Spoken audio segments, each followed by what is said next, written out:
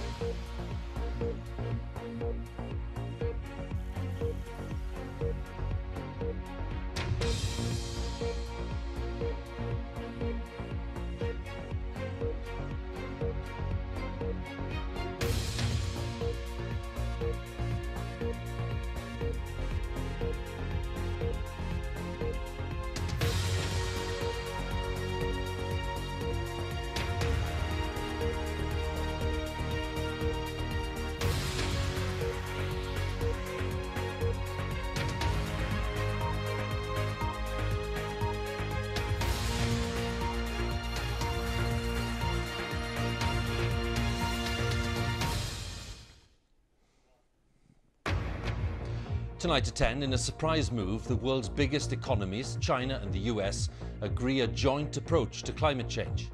They'll work together on key areas such as cutting methane, a powerful greenhouse gas, promoting clean energy, as well as emissions from industry and transport. The United States and China have no shortage of differences, but on climate, cooperation is the only way to get this job done. Earlier in the day, Boris Johnson, the summit host, had appealed for a determined push to make progress in the closing days. We'll be asking what the China-US deal means for the overall outcome of the summit. Also tonight, Sir Geoffrey Cox, the Conservative MP, denies any wrongdoing by using his parliamentary office to do outside work. As migrants in Belarus continue to suffer as they try to enter Poland, Russia is accused of manipulating the situation for its own ends. And a report on the wartime sinking of HMS Dasher and the families still looking for answers today.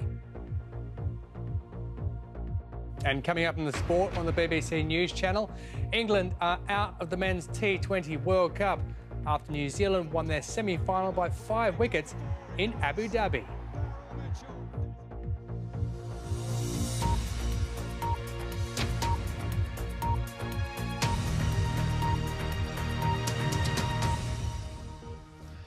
Good evening. Delegates at the climate summit in Glasgow were taken by surprise tonight when China and the US issued a joint statement agreeing to improve cooperation over the next decade.